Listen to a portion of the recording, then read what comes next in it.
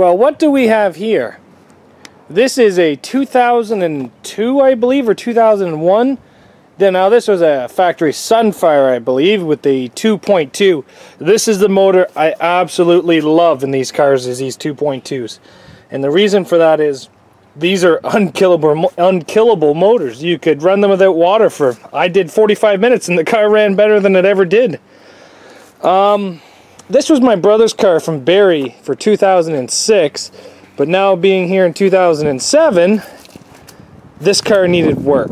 And my brother is in a different situation than we was last year. He no longer has time or money for this sport, so he's told me just to get rid of the car. And this is a shame, because this was a very well-built two-door Sunfire. Never let us down, started up every time. Back end kind of went down just a bit, but if you take a look, the frame actually folded up, so that's coming in beautifully. That's how I love these back ends to go, because they start getting very, very packed in there. I do have a gas tank protector in it. Gas tank protector is into the rear floor is what you want, but the problem is that he blew the clutch out of this. Now he prefers 5-speed cars. I don't mind 5-speed cars. I find some tracks are better for automatic and some tracks are better for manual. I find the smaller ones are obviously better for manual. But this the big track that he brought this to, he missed a couple shifts, missed reverse a couple times, dumped it into fourth, that kind of thing, and he ended up taking the clutch out of it. So it comes down to the choice where I bought the car back off my brother, because this way here, I get my bumper, I get my fuel cables, my battery cable, all that fun stuff. Not only that, but I also get my coil packs, because I've actually lent out my coil packs and don't have them back. I get an alternator, I get a starter, I get basically a full running 2.2. And a rad as well, because it isn't actually damaged. But like, my question is I could run this car with very little work. I believe a clutch for this off Rock Auto, just the pressure plate, sorry, just the friction disc is like 56 bucks. It's not a really expensive fix, but it's the time, the effort, and the energy to replace that. You basically have to take everything apart. Now, a lot of you guys are going to tell me it's not that hard to take that apart and do that. And I understand, but my thing is, it's a derby car.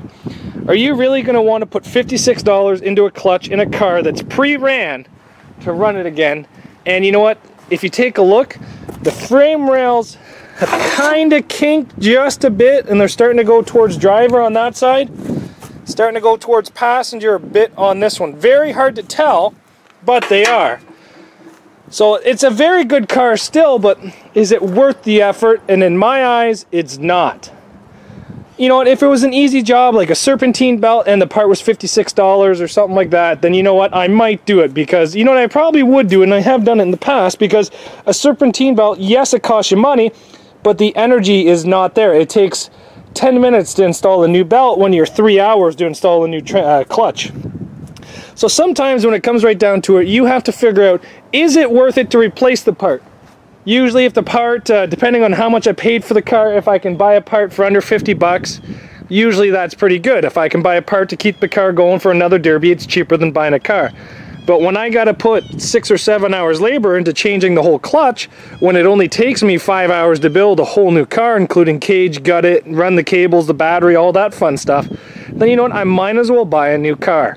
Make sure what you want to do to the car is equal to the enjoyment you're going to get out of it, because this one here obviously needs more work than what it's worth.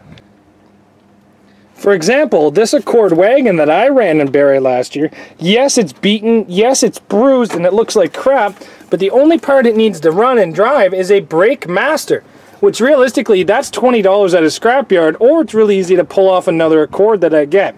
So this car here might be worth it for me to keep and save, and I've obviously saved it for a year. So you know what?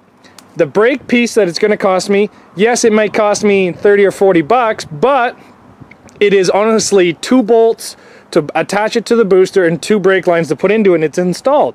So that way there, it is ready to go. It is a quick, easy, cheap fix. That is why I'm keeping this car. Now this Mazda, basically nothing has broken to the point where it's going to cost me any money.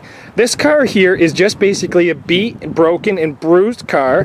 Obviously the back of the car is pretty much damn gone, but All that's wrong with it is a bent strut and a bent tie rod. I can fix that strut by hooking a winch cable around it and pulling it straight and just putting the trailer up against it. And then the tie rod, you guys already seen me fix. So this right here has cost me nothing, and it's only taken me, I think it was 30 minutes to fix the tie rod, and we're good for another round. So what I'm trying to basically say is, weigh your pros and cons to a car. If a car is going to cost you too much to fix, don't fix it. Enjoy the hobby, don't go broke doing the hobby. But that's just my 2 cents on these cars, and I do a lot of cars. I know when to call them, that's for sure. But this old girl's off to the scrapyard, that's for sure. Thanks for watching Zach's Workshop. Take care, guys. We'll see you tomorrow. Don't forget to hit that like button down below, and feel free to leave a comment as well.